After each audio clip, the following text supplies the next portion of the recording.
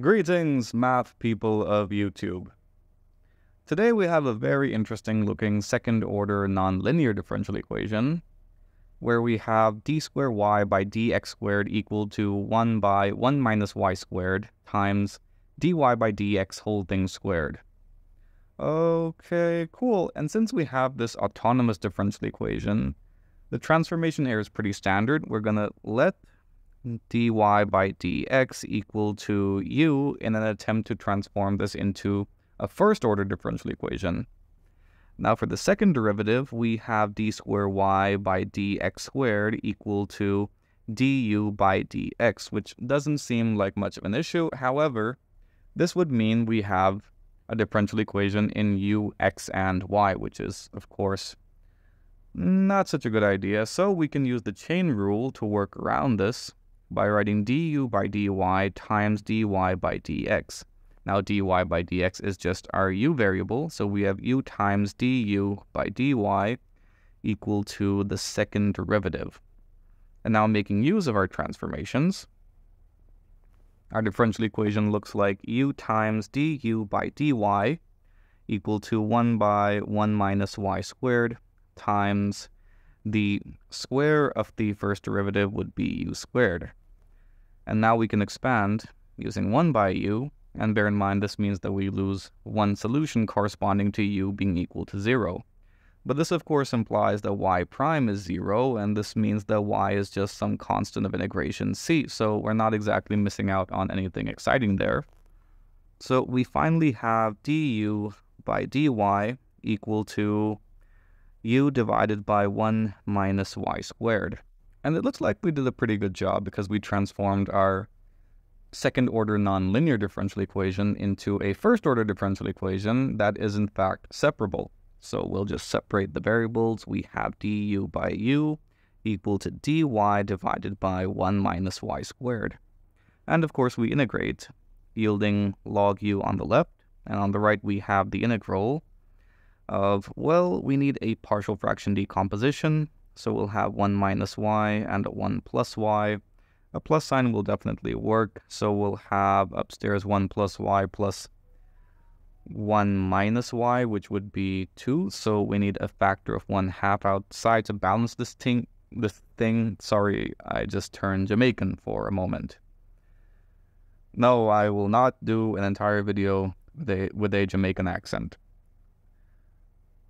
I might do some more Russian accents or something like that. Definitely not Irish. So we're gonna integrate this thing, right? Just sorry about that. Couldn't resist. We have 1/2 times a bunch of stuff. What is that bunch of stuff? Well, the integral of 1 by 1 minus y is of course log 1 minus y with a negative sign, plus the logarithm of 1 plus y, and we also have a constant of integration that I label as log a because everything else is in a logarithm, so it's nice and convenient. So by that token, we have 1/2 times the logarithm. Making use of the properties of the logarithm, we combine all of them. We have a times 1 plus y divided by 1 minus y, which certainly looks cool.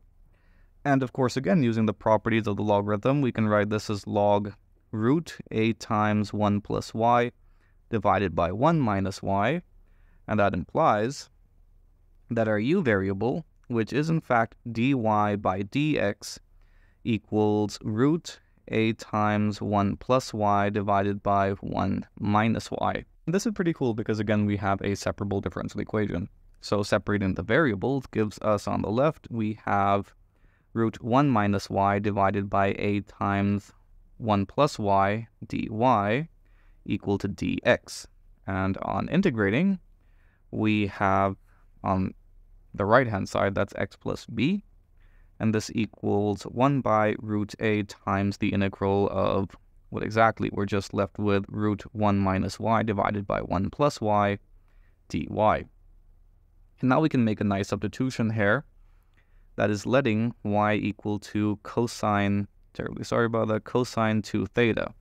And the reason for that is that 1 minus y would be 1 minus cosine 2 theta, which by the double angle formula is 2 sine square theta. And similarly, 1 plus y is just 1 plus cosine 2 theta terribly sorry about that again, equal to 2 times cosine squared theta. And that's pretty convenient. And what about the differential element? Well, differentiating, we have dy equal to negative 2 sine 2 theta d theta. So this implies that x plus b equals 1 by root a times the integral. Let's see exactly what we have. We have 2 sine squared theta divided by 2 cosine squared theta. And then we have the differential element, which is negative 2, so negative sign outside, 2 sine 2 theta d theta. And of course, we have some lovely cancellation taking place, giving us negative 1 by root a times the integral of tangent theta. But no, I'm not going to write it as tangent. I'm going to leave it in the expanded form because we have 2 sine 2 theta. So expanding this gives us 4 times sine theta times cosine theta d theta. Some nice cancellation.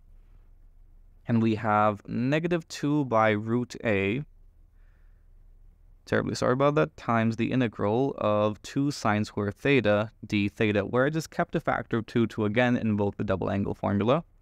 So we have negative 2 by root a times the integral of 1 minus cosine 2 theta. And of course, I could just write this as cosine 2 theta minus 1, avoiding the negative sign outside that I will probably forget. And integrating just yields 2 by root a times sine 2 theta by 2 minus theta. And here we have x plus the constant b. And now we just need to work our way back into the x realm. Well, 1/2 of sine 2 theta is just going to be equal to sine theta times cosine theta minus theta. And now we need to remember the relationship between sine, cosine, and y. Well, I have them written over here, so might as well make use of them. All we need to do is expand by 1/2 and then take square roots. So by that token, we have x plus b equal to 2 divided by root a times, well, the cosine function would be root 1 plus y divided by 2. And here we have root 1 minus y divided by 2, which is pretty cool. And of course, we could have worked our way using the cosine 2 theta variable transformation as well, whereby we just have 1/2 of root 1 minus cosine squared theta.